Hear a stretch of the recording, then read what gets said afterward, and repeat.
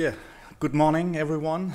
Happy to be MC of the day. Today is an indie track. It's the first time on Casual Connect that we have an indie track like this, and I think it's a good idea because indies are becoming more and more a vital part of the industry.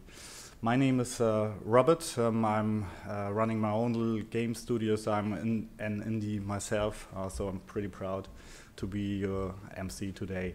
Our first talk is from Sébastien BORGET.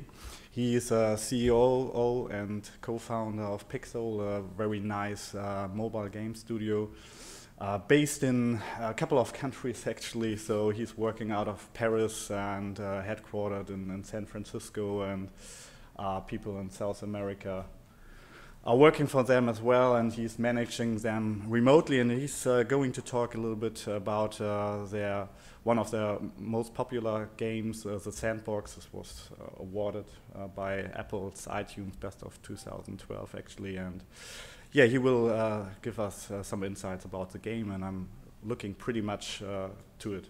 So as we're starting a bit late, please welcome Sébastien. Thank you, Robert, for the introduction. Good morning, everyone. I hope you're not too exhausted from the party of yesterday, and I will be able to catch a little bit of your attention today. So my name is Sébastien BORGET. I'm CEO and co-founder of Pixowl. Pixowl, as Robert said, is a mobile game studio headquartered in San Francisco. We have also offices in Buenos Aires, in Argentina, and in Paris. We are 15 people in total. We've a pretty young studio created 2 years ago, and our most popular title so far is a remake of traditional Snake game called Do the Grub, which made 8 million downloads. Our second most popular title is the Sandbox, and today I would like to share you the some post-mortem facts about this game on iOS, and maybe try to analyze why it has been selected and featured by Apple in its best of apps last year. So the Sandbox was first released in May 2012. It received good critics from the press while it launched. You can read a few comments from journalists of specialized mobile gaming press, but it wasn't always like that. So first, what is the Sandbox exactly? It's a physics game where you can create virtual worlds all in 2D in amazing pixel art by combining different physics elements together, and they will interact with each other following the laws of physics. So you can play with simple elements such as soil, water, mud, sand, stone, and you also have access to much more complex one: electricity, metal, lava, virus, antivirus, void, etc. Maybe it's better if I show you in a video, so you will be able to understand the concept.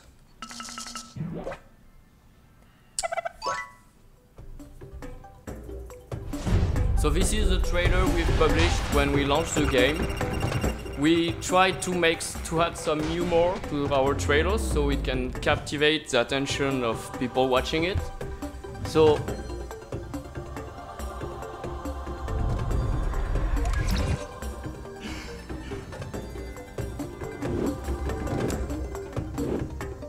these are a few examples of everything that could be created from the game. You have a total freedom of creativity with almost no constraints except the size of the screen.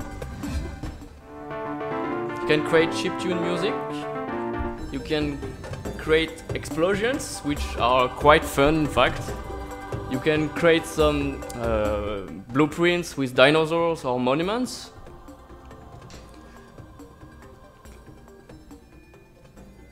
Or complex circuits, managing temperature, pressure, gravity, with sensors to keep of light, of water, and all that. The game is already available on iOS. It was launched on 14th of May, and it will be soon on Android. All right, let me get back to the presentation.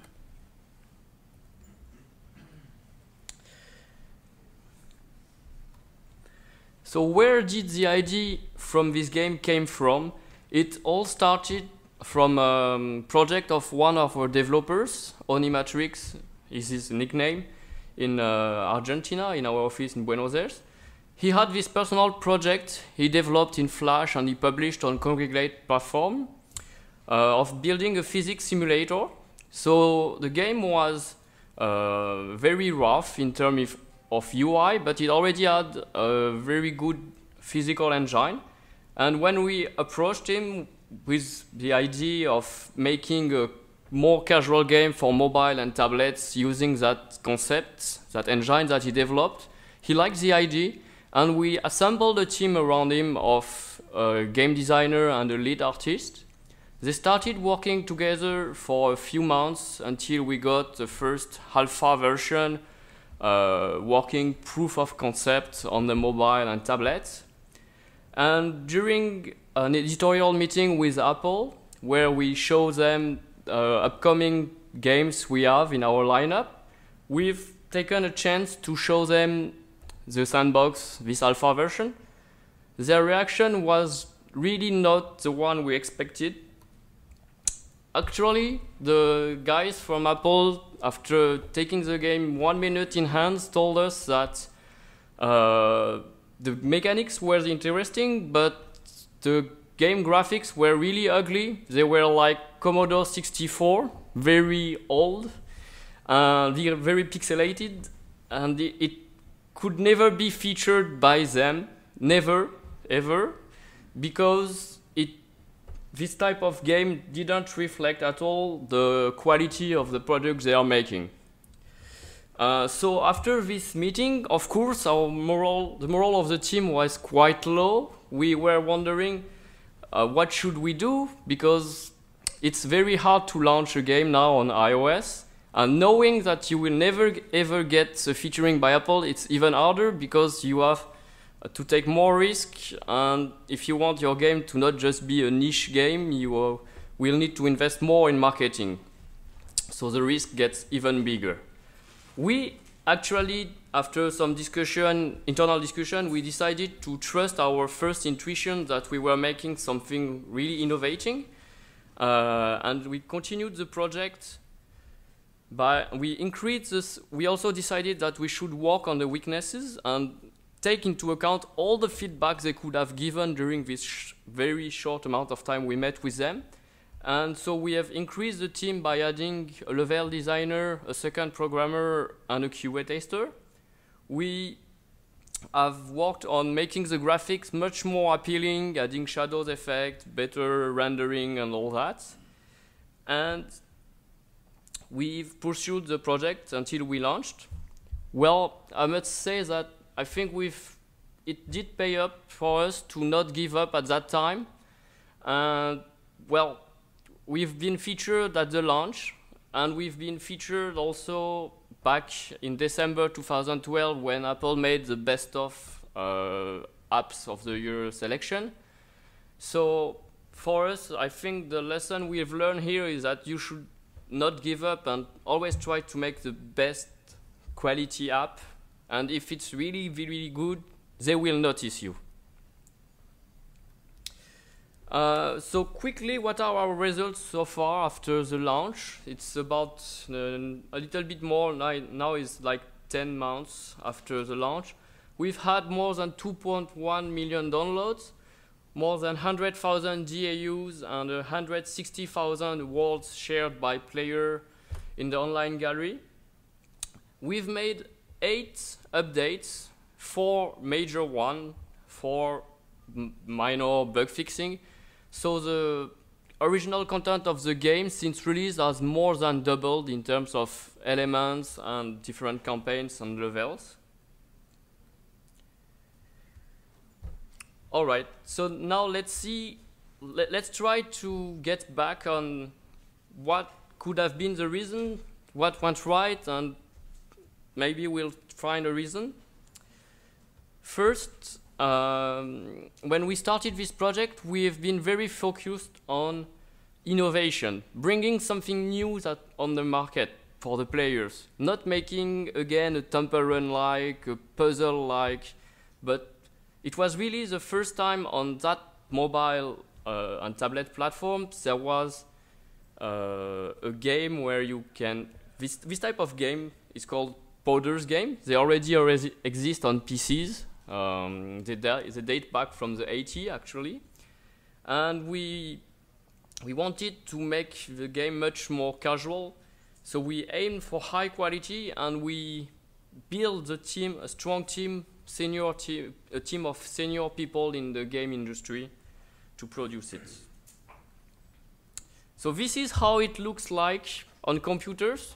This looks like really like DOS or Commodore 64, very rough UI from the 80s, like I said. And this is what we've turned it into on mobile and tablets. So we've made it more appealing. And okay, so I will go faster now a little bit. These are more production details. So on the production, we've been careful to document everything, to be very precise, making flows of our AI, of all the features of the game. So that's, I believe, how you target for high quality, by making specification while you prototype. We have also have the roadmap where we define all the screen of the game, so anybody in the team could know where we are in the development process, what is missing. And we involved the team in the brainstorming. They participated to the creation of mockups. They participated to commenting the game design document, bringing their own ideas, and we've checked with them if it could be developed. So we've made prototypes by making a game designer work close to a programmer, the one next to the other. And once it is validated, we have implemented and added the final art. We also have been careful to make the game targeted at different type of player. So we first focused on the hardcore players by creating very complex levels, puzzles, which take a lot of time to solve. But we also thought about casual players who need time to learn the mechanics. So we built a whole campaign mode with tutorial. We thought about social players, so we implemented an online gallery where players could share the creation and get rated by the others. And we added a free mode. We also put some achievements for people who like to collect stuff. Right. Now, what has gone wrong? So, a lot of things have gone wrong, I guess, but let's try to shorten the list and see, and maybe if we'll give you some tips of what not to do. So we've been quite late into the definition of the economy of the game. We also were late integrating a level designer, so the whole campaign, tutorial, story came late in the production. And we also worked with a publisher called BulkyPix, who helped us a lot to get, again, in contact with Apple and featured at the launch, but it imposed us some strict deadlines, so we had to run for some milestones. I guess if there are some developers here, they have all been confronted to this, the update of the OS platform, the update of all the different SDKs you can integrate, so advertising, tracking, analytics, and all that. It's really a pain in the ass. And well, it's difficult to planify, but you always spend some time adding last-minute things. Fighting against piracy, so making the in-app purchase more secure, adding requests from the player, dealing with the server-side issues. Well, that's a lot of unexpected work that you should try to put in your schedule if you don't want to be rushing all the time. We also underestimated a little bit the complexity of the work. The game is very simple. You just touch the screen, it drops pixels, they interact. Behind the dynamics of interaction of this element are complex. These are like the real world physics interactions. And I would like to finish this presentation, this post-mortem story, by sharing you some of our best practice that we have applied ourselves and maybe could have explained also why we've been in the best of. First, we believe it's really important to have a beta testing period. We recommend to make it a minimum of 2 to 4 weeks. We personally did 2 months. So we recruited testers using test flights with forums, social networks around us, our friends and family. We've created beta forms where we have been iterating the process. So every week we sent a new build and we collected feedbacks in all the possible ways, tracking metrics or feedback forms. We also have been using user testing for, it's a very helpful service, if you know. We've been careful updating the game very often, so we show we care about the players, bringing them new free and paid content. We've been very active on social marketing, always trying to make some humor, animating the Facebook, Twitter, Pinterest, Tumblr, and YouTube pages. We have the forum where we answer to the player, answer by emails. And every week we make a best of video on YouTube where we publish a summary of all the best creation in the game. We also have asked other developers to help us on the promotion at the launch and at the very important updates. We believe the developers are your best friends. Here, this type of conferences are the best location where you can make them. And it can cost you nothing to do cross-promotion with them. So it's a great way to acquire users. Apple and Google can also be your friend, but they are very unpredictable, so you can never rely on them. It's important to plan your budget. The first week matters the most, but you should also keep a reminder and reinvest part of your earnings after the launch. Else the game will just drop down underwater in the rankings and it will be very hard to get it up again.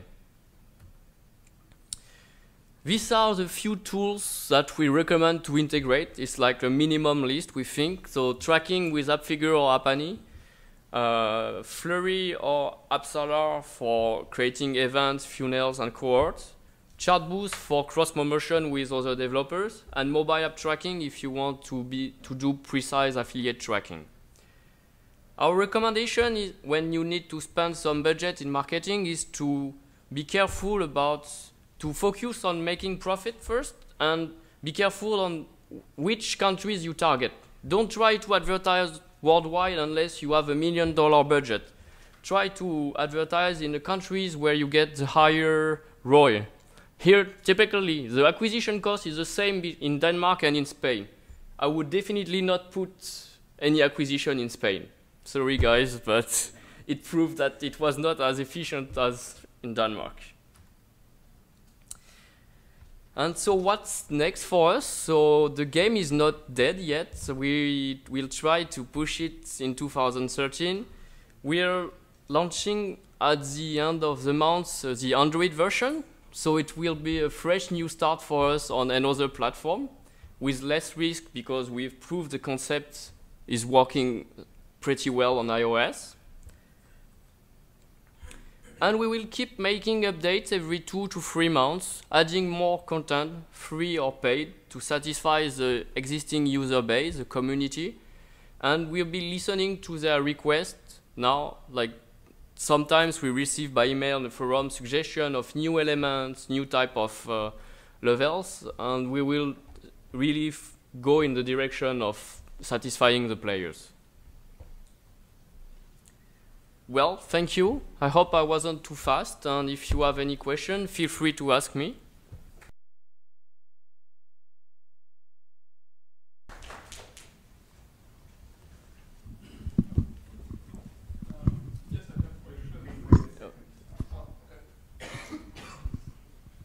Thank you very much for your lecture. As I understand, on iOS, it's a premium application. Is that correct? It's a free-to-play application. But what do you monetize? What's your monetization strategy? So let me try if I have a screenshot so I can show you. We have a virtual currency called the mana, and with this mana that you earn by completing the levels, solving the puzzles, you buy elements. And we have around 80 different elements. Some you get for free through the story mode. Some others, if you want to use them to make your creation and share it in the online gallery, you need to spend that mana.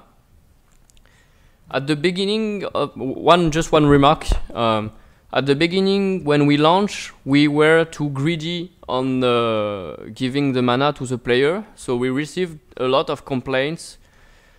The rating on the store were like, it's not, they force us to pay. It was not true. You could finish the game without paying, but it was a little bit too difficult, so we have been softening and giving more mana through the updates, and I think now we've got the good balance.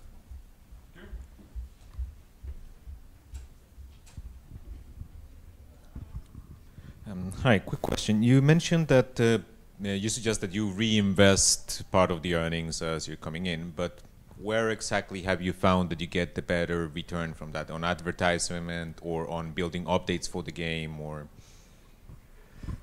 All right, so this is a slide I prepared for that. I believe you should reinvest a minimum of your earnings in pure marketing, and you keep the rest for production of updates.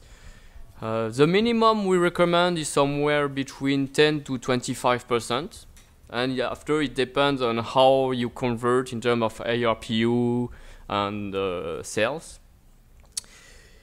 Our recommendation is, when you spend in marketing, there's thousands of ways to acquire users, thousands of advertising networks. We try to limit every month to only picking two to four, and never do big tests. Like, we are still a small studio, so we never spend more than $2,000 when testing an advertising network. That's me.